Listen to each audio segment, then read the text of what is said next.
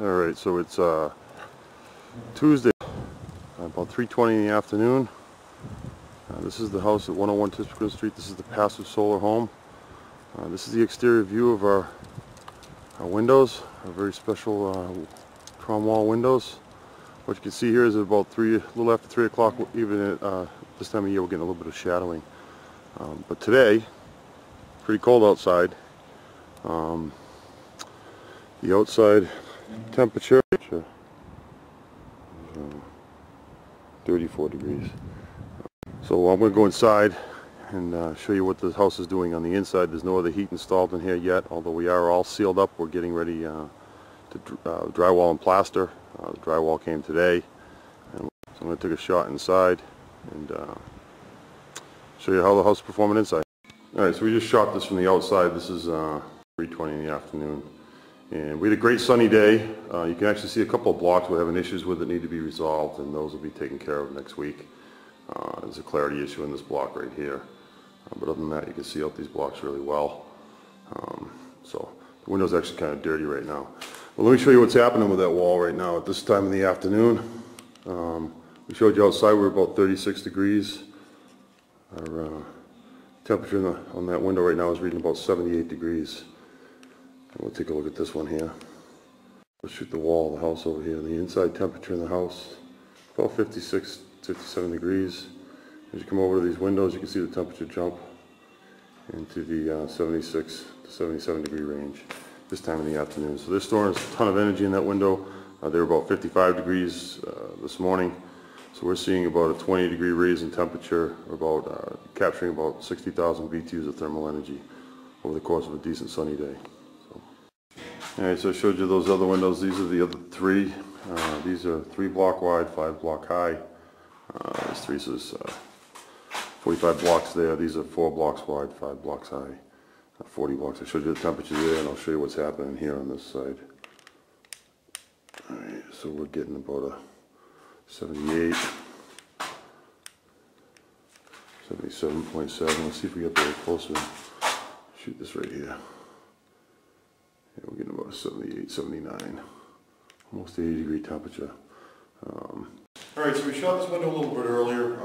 We showed you got up to a temperature about 78. It actually got up to close to 80 by the end of the day around 4 o'clock. The house warmed up for a while. It's starting to cool down a little bit now. We're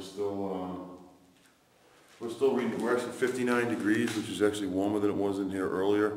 The temperature outside, it's about 8:30 on Tuesday, December 2nd. We'll shoot the outside temperatures here. You can see we're reading 31.1 degrees on the outside temperature right now. We get it about 40, 42 degrees today. So far this is a low. It was a little cooler than that this morning. And our windows at this time of night are still reading, well, we're in the 69.6 degree range right now. So they've cooled down. About 10 degrees from the high point, about 10 degrees from the high point in the day, 69.4. They've dropped about 10 degrees right now. So they've thrown that energy into the space. But they're still right now a good 10, 13 degrees above what the room temperature is. There's thermal energy stored in there. This space will continue to cool as we go through the night. We'll probably drop another couple of degrees, maybe 3 degrees. We've been seeing low temperatures in the morning, on real cold mornings. In the 55 degree range is about as low as it's gotten. The blocks have gotten that cold with a couple of days with no sun hitting them at all. If the sun hits them during the day, they tend to be about 5 degrees above the room temperature the next morning. So they're still giving off a little bit of energy. Once again, we're 71.2. So we're there again. This tool isn't the most accurate. It's plus or minus a couple of degrees. So we're about 70 degrees right now on this wall, about 30, 32 outside, and about 56, 59 degrees inside the house. So we're maintaining temperatures. The windows perform really well as long as the sun shines. If the sun doesn't shine, this thing doesn't warm up. It stays pretty ambient with the indoor temperature. Even a little bit of sun makes a big difference.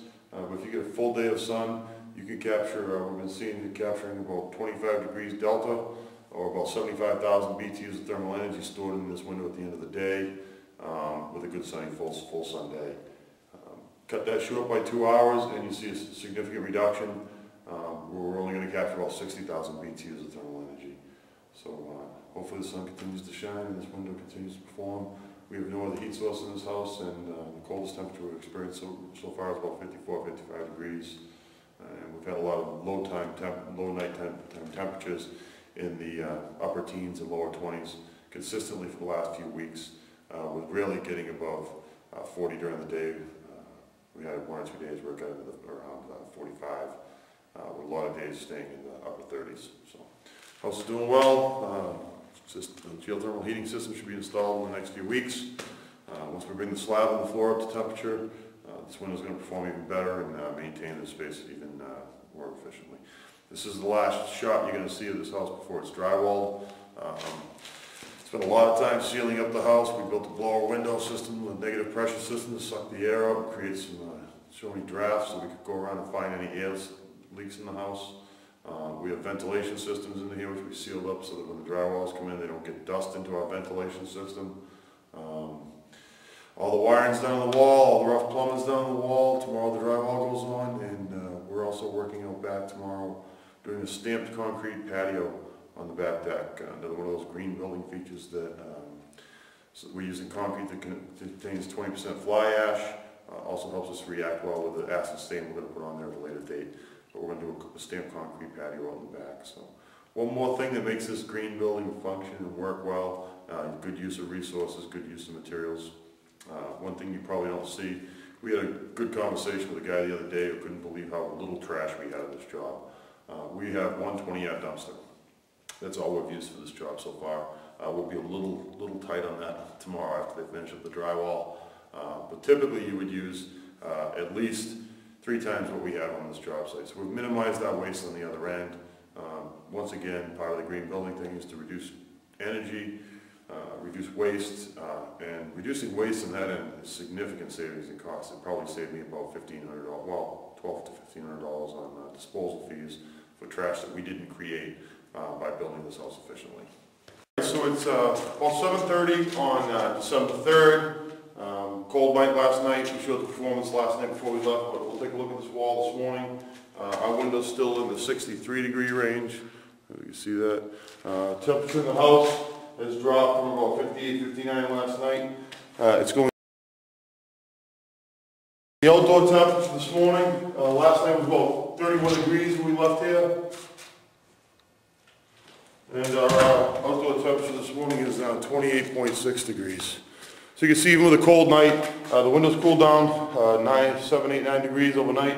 House cooled down a little bit, but a lot of heat was thrown there and maintained pretty well through the night. So if you like the window system you've seen in this video and some other ones I've done about this, I've done some performance testing. It describes those blocks and the windows and what's contained in there, how we take care of overheating issues with exterior solar shades.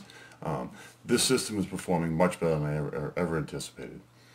And in order to get this to market, this is a prototype system. This is the first one ever installed inside of a house outside of the research facility. In order to get this to market, we need to push. If people want to see this window, be able to buy this window and be able to install it in their house, we need people to write, call, email Hunter Douglas and demand this system be pushed to market. They have a few small issues they're trying to work out, about long-term storage of water, some clarity issues. But in order to get this product to a point where you'll be able to use it in your home, you need to call and push for it. So let's get it out of the research facilities and push it to market.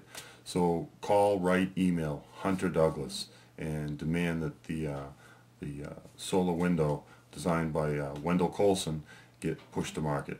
Thanks for your help and support. You can see from the videos we're capturing and storing 60 to 75,000 BTUs of thermal energy on any given sunny day.